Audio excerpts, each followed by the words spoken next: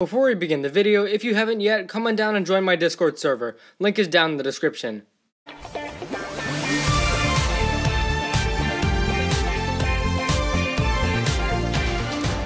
Hello guys, today we'll be reviewing the 11th episode of Season 15, Papergirl. This is the sequel to The News Never Sleeps, a second Nelson and Antonia episode, except this time Antonia is quitting her job as a paper girl to go work at an ice cream shop. A bunch of Ninjago references as she lists flavors at this ice cream shop, such as Minty Moro, Spinjitzu Swirl, Banana Con, which is pretty funny.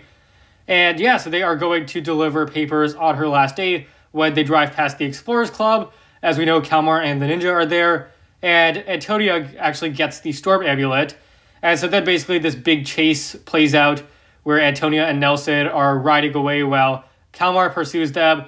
At one point, he hijacks a garbage truck, and he and Kai run the garbage truck into the water. Kalmar takes the amulet and bails, and then Antonia decides to jump in the water to save Kai, who is drowning.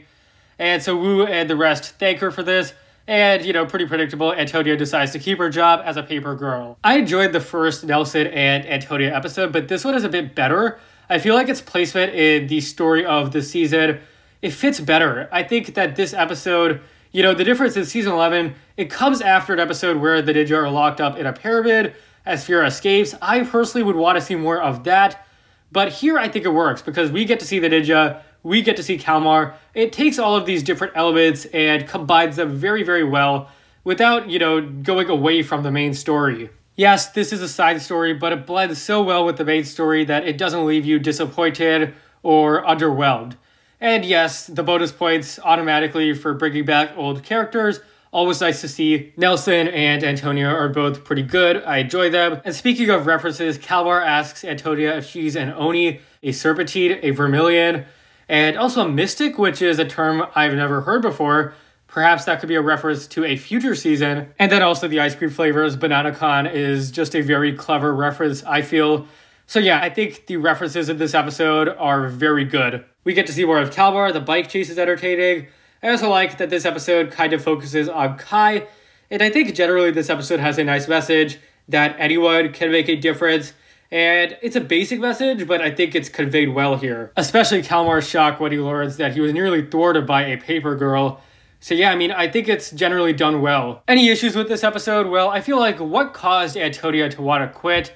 Because back in season 11, I mean, it seemed like she was very well aware of the dangers, but now here she just wants to quit. We kind of go from point A to point B without any real in-between. I also feel like it's very basic to portray her decision to quit as, Antonia, you're a quitter. I think that there's definitely more to it than her just quitting because she's a quitter, so I feel like they could have conveyed it a bit better or more complex. This episode's plot is a big win. It really feels like they've learned from the last episode. They have combined this side story with the main story nearly perfectly, I would say. As for characters, Nelson and Antonia are both pretty cool, and also Prince Kalmar and Kai are nice too, I guess. Action, yeah, I mean, the bike stuff it's alright. It's not my favorite stuff, but I feel like the high-speed chase was enjoyable enough. And then lastly, emotion. I think the message of this episode, again, basic, but definitely expressed nicely. This episode gets an 8 out of 10 for me. Overall, very enjoyable and very fun episode. Thank you for watching. If you enjoyed, be sure to leave a like, subscribe, share with anyone and everyone you know, and I'll see you next time.